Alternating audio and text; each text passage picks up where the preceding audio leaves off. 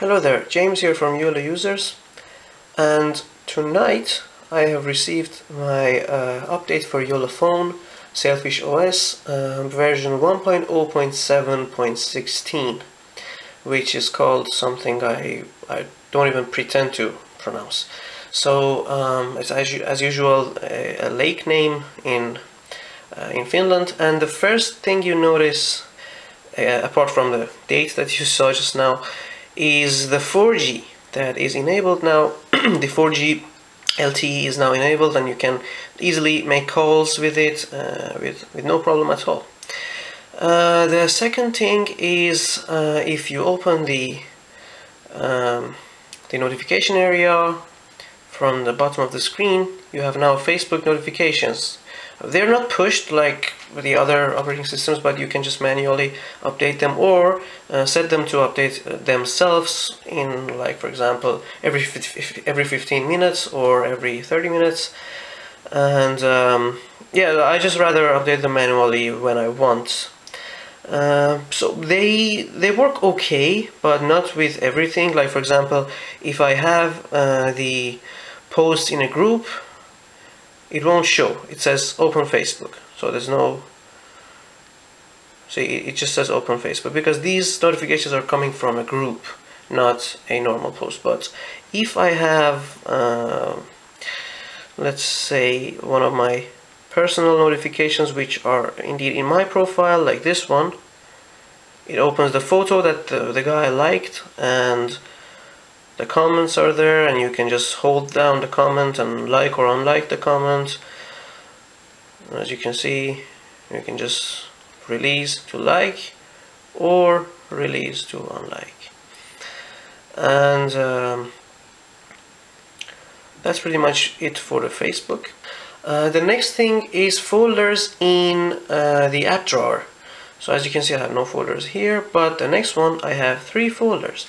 So the folders are actually rather interesting because they have a number on them that allow you to know how many applications are actually in the folder. So when you open the folder, you have your application. I have my games here, for example, or my Google services, which many of you don't actually like and will curse me for that, and my bank applications, and it's actually fully customizable. The folder shape and the name, you can just tap on it and rename the folder, or tap on the folder icon to change the shape of the folder on anything you want.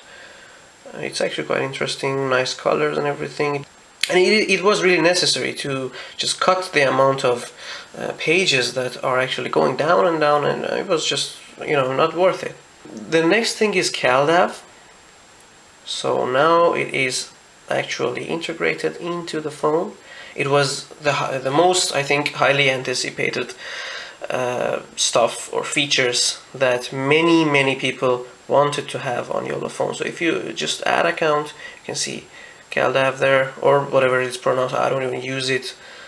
You can just go, and you have Yahoo, you have Frooks, I've never heard of it, you have Memo2, you have general CalDAV, so whatever you need. And then you have a little bit of change here, like for example, general mail is now indicated green, it wasn't. And then Yolla icon is actually blue now, blue and white. The lighting is not suitable now, but you know, it's almost midnight and I'm shooting this.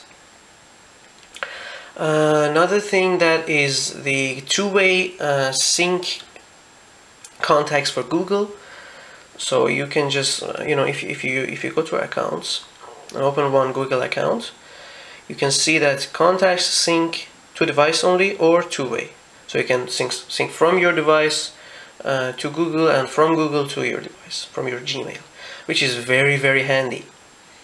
Just save that, close. There's a little bit of change in the looks of the covers, application covers. As you can see, they're a little bit more transparent than before, and according to the changelog, they're a little bit more rounded around the edges. But I can't see that because I have this contrasty ambience at the moment. So another change is in the phone, when you can see, like for example here is my friend's personal phone, or some people are just have one number, but if they have more, it's gonna specify the number for me, like is it mobile, is it phone, sorry, is it home, is it personal, or whatever it is, work or whatever.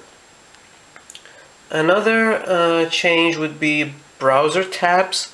So if I open the browser, we are gonna have some live tabs according to the I haven't tested it actually. This is my first time testing this. Let's just open JollaUsers. Oh, sorry, I forgot to add another. Let me open a new tab. Jolla. Just now 2 tabs, and if I go here, it's just there.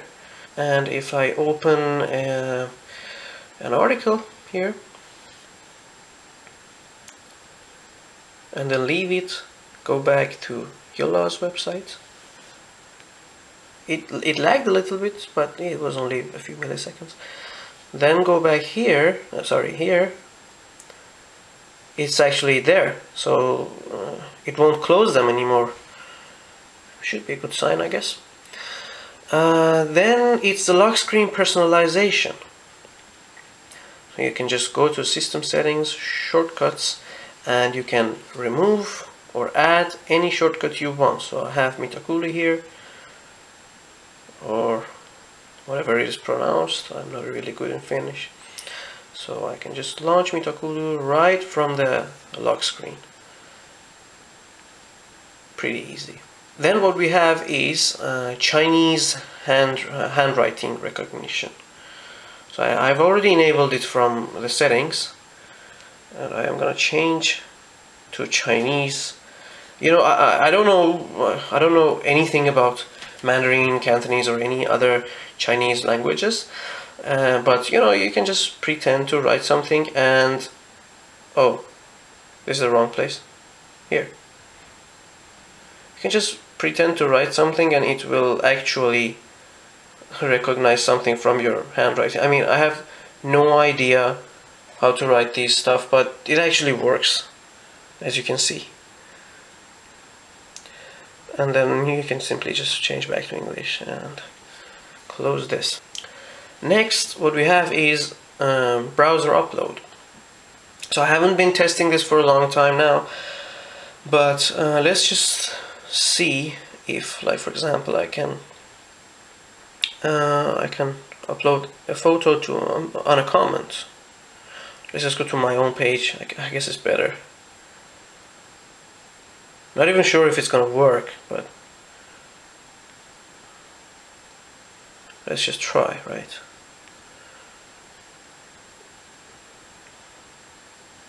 I can just delete anything that I post later on, right? So yeah, you can, exactly, that is nice. Upload file, images, and then I can just simply select an image and upload. Well, let's just not do that. It works, obviously. Then it is the change in the settings menu, system. In here you have Sailfish OS updates. So now instead of going to about product and searching for updates right there, you have this Sailfish OS update here, and simply click on it, tap on it, and then you can just check for updates right here. And this is quite nice. And then there is some features, UI features added. Let me just send a message to myself here. You know, if I tap on this, you know, it has a photo here, so it tricks me to tap, because some people, if they're new to Sailfish, they don't know that they have to do this from the bottom of the screen and then tap on the notification. They see the picture and then they want to tap on it, but when you do, it gives you this hint that, hey, just do this, and then it says hello. That simple. What else do we have? Oh, now this is quite a good one. Now we have the Arabic, Persian, and I think Urdu font supports, which are actually written from right to left instead of left to right. In the changelog it only says Arabic, but I've noticed that it supports Persian as well. I'm not sure about Urdu, but they are roughly the same. They have a tiny bit of difference, but it's no big deal. But I can just go to, let's say, calendar. I have one event here in my language. So it supports completely everything, every single character in Farsi or Arabic or Urdu is supported at the moment. So this is really handy because, you know, for us people, for us foreigners, it had a little bit of getting used to. The next feature is that you can actually search in the media player. So I search Master of Puppets, and then I have my ringtone. Or whatever song you have in your phone that you might want to search. That is pretty much it, guys. Thank you so much for watching. Make sure to subscribe if you want to watch more Yolla videos, Yolla related videos, and I'll see you next time.